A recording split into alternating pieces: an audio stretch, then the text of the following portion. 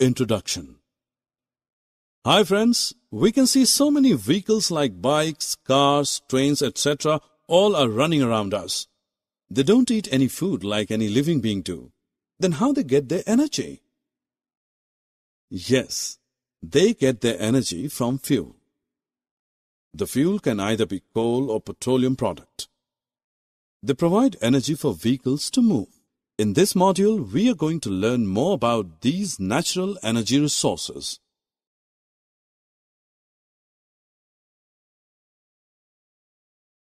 Objectives. At the end of this module, you'll be able to define natural resources and its types, describe the coal and its other useful products, describe petroleum and its refining process, list the various constituents of petroleum and their uses, describe the natural gas and its importance. Hey dear, what are you doing here? Hey, I am fond of seeing running trains on tracks. Some trains run very speedily while others not. But I observed so many times that some engines emit a lot of fume while others do not. Yeah, you're right, because in some train engines, the fuel source is coal and in others it is diesel. Now electric engines are frequently used all over the world. You know, resources are of two types, natural and man-made. Natural resources such as forests, air, water, soil, coal, petroleum and natural gas are directly obtained from nature. Natural resources can be broadly classified into two categories: inexhaustible natural resources and exhaustible resources. Inexhaustible natural resources are present in abundance, hence it is unlikely that it will be exhausted by any human activity. Sunlight and air are examples of such resources. On the other side, the amount of exhaustible resources is limited and they can be exhausted by human activities and consumption. Forests, wildlife, coal, natural gas, petroleum, minerals are the examples of these resources.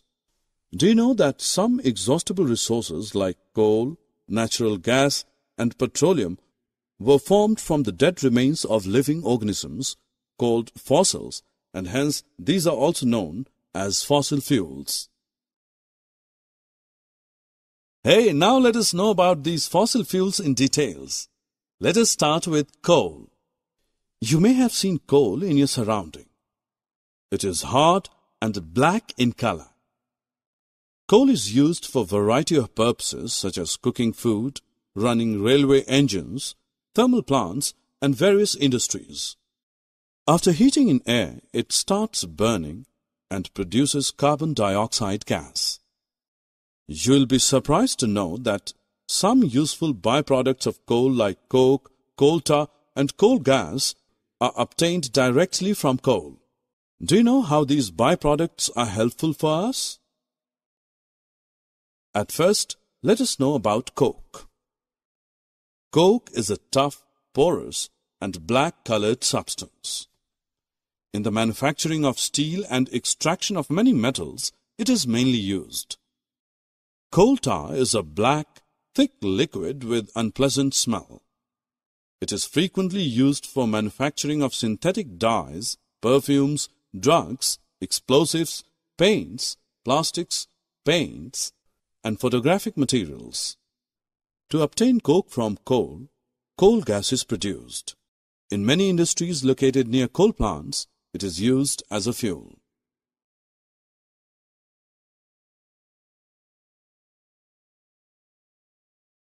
Friends, I know you all are fond of luxury cars and vehicles, but do you know on which fuel do they run on roads?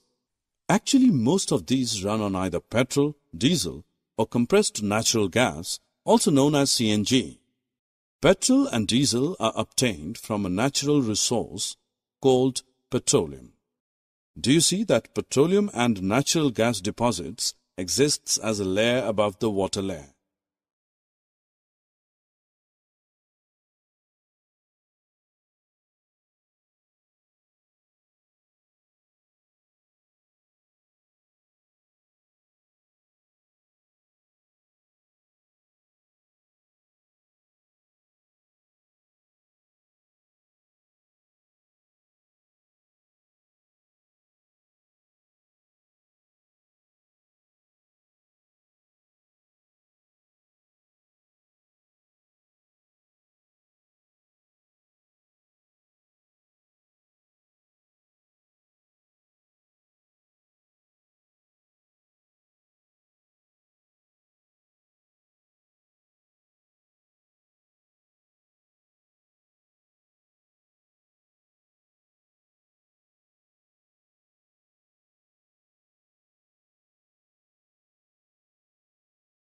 Now let's move on to our next exhaustible natural resource.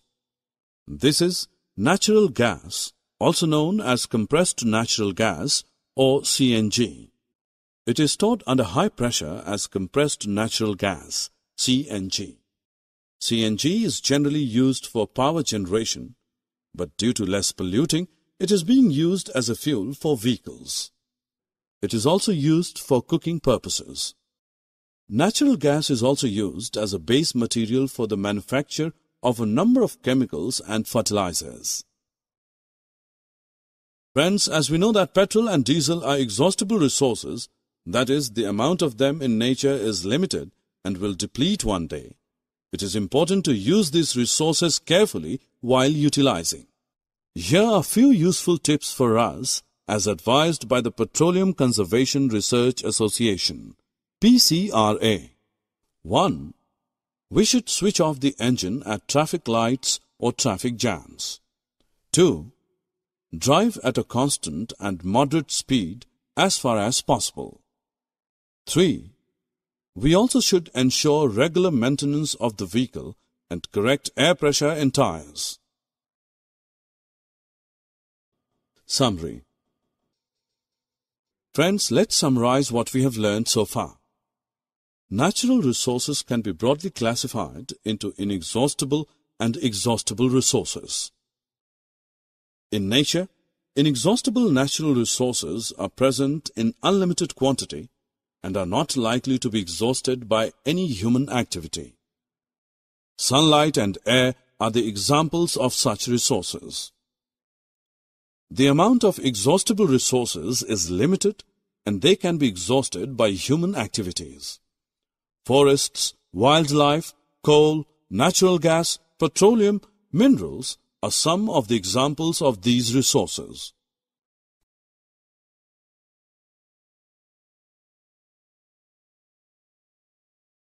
Coal, petroleum, and natural gas are known as fossil fuels.